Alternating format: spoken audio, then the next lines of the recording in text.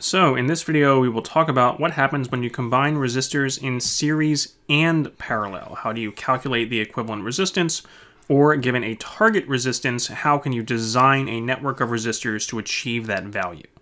So I go through each of these in more detail in a previous video. I'm just going to recap the equations really quick here. So for resistors in series, if you have n resistors, so R1, R2, up to Rn, then the equivalent resistance between the two endpoints of that entire network is Req equals R1 plus R2 plus up to Rn, or using summation notation, the sum from I equals 1 to n of Ri. If you have resistors connected in parallel, again, for a network of resistors going from R1, R2, up to Rn, the equivalent resistance between those endpoints adds inversely. So 1 over Req equals 1 over R1 plus 1 over R2 plus up to 1 over Rn. Using summation notation, that is sum from I equals 1 to n of 1 over R sub I. So let's now work through an example with, say, a more complicated network of resistors in series and parallel. So say I have a resistor R1 that is in series with a set of two resistors, R2 and R3, and a final resistor R4 in series with that. And I want to know the equivalent resistance of this entire network.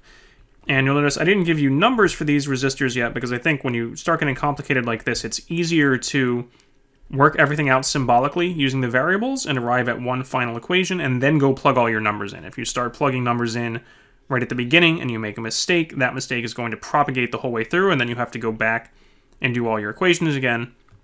So we're going to work through it symbolically first with these variables, and then I'll give you some numbers and we can plug them in. So I've been forgetting to say this in the previous videos, but remember, before I'm about to do a derivation, you can always pause the video, see if you can work through it yourself before I give the answer away. So why don't you try that here, pause the video, and see if you can come up with an equation for the equivalent resistance as a function of these four resistances. So there's more than one way you could go about doing this, but I'm going to show you how I would do it.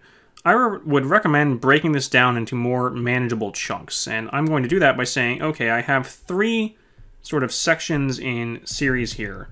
I have R1, and that is in series with this combined R2 and R3 in parallel, and then I have R4. So I'm going to make up a new variable that I'm going to call R23, and that is the equivalent resistance of R2 and R3 here. So I'm going to say I don't really care what that is yet. I'm just going to write out this equation that I know these three things are now in series, so the equivalent resistance of that network is R1 plus R23 plus R4. But if I was given values for all four of these, I don't know what R23 is yet, so I also need an equation for that.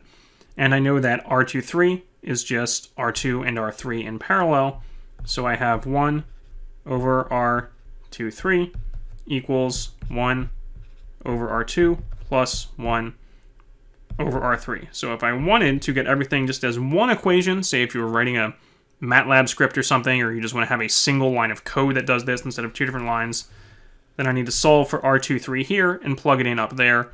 Or you can leave it written out as two separate lines like this and then plug in all the numbers in two sets of calculations, whichever way you prefer.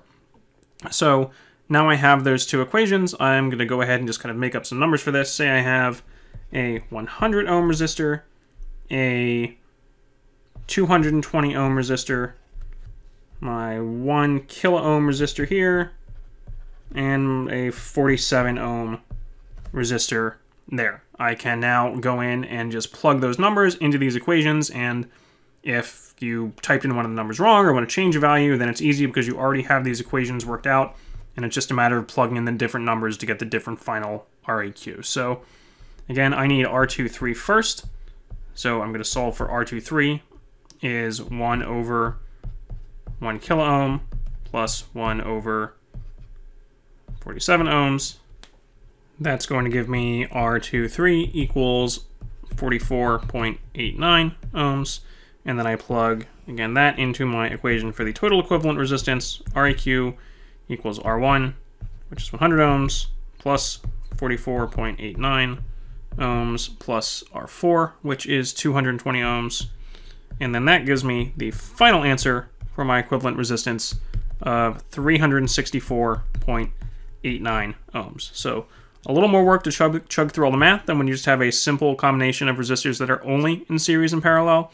But again, if you work out the equations in advance like this, then it's very easy to go through and just systematically plug in the numbers to get your final answer.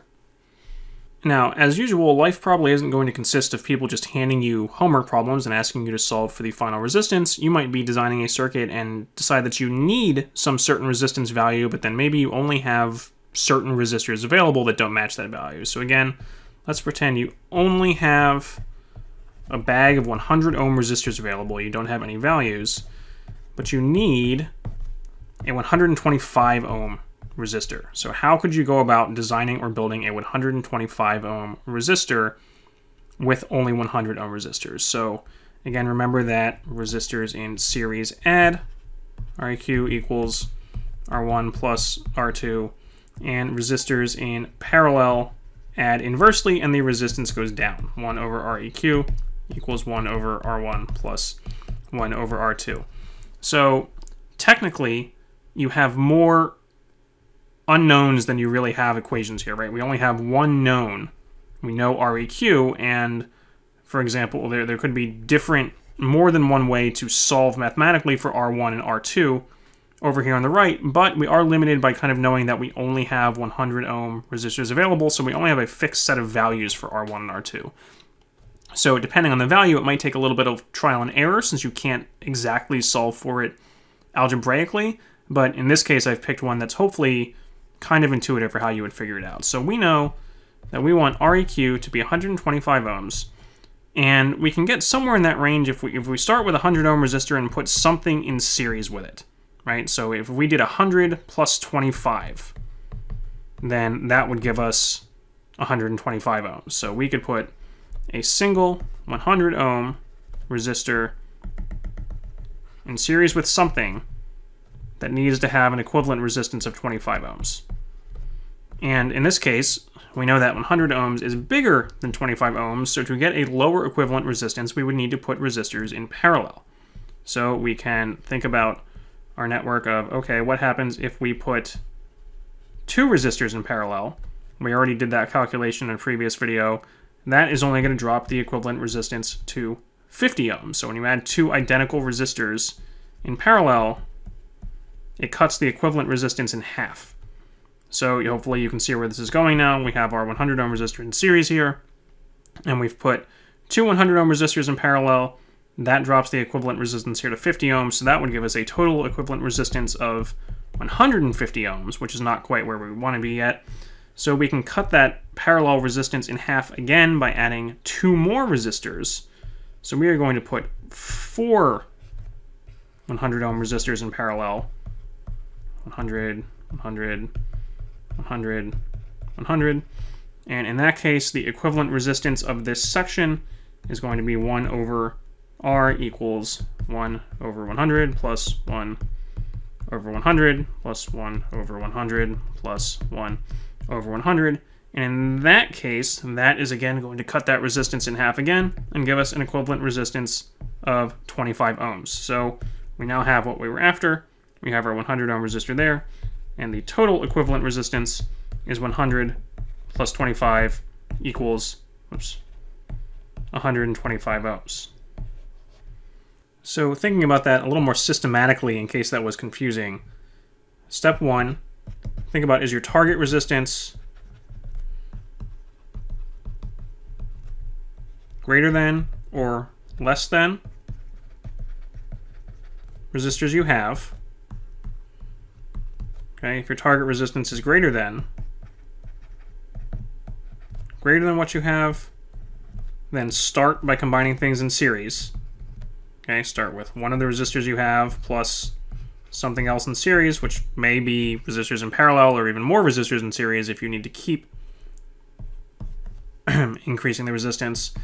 If the target resistance is less than the individual resistance of the resistors you have, then start in parallel with one of your resistors, and then where you're going to add stuff in parallel. So that's kind of the systematic process you can think, where you start with what you have and then hone in on the number that you finally have, or finally need. And again, there's technically more than one way to do this. So you could come up with a redundant or kind of unnecessary way that uses more resistors than you actually need.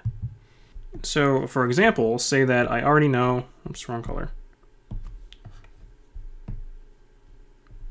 that this unit of 4 100 ohm resistors in parallel has an equivalent resistance of 25 ohms. I know that this is 25 ohms here, so I could say, oh, I know I want to get up to 125 ohms total, so I am going to chain 5 of those units in series. I'm not going to draw them all here, but I could do 5 of those, each of which is 25 ohms.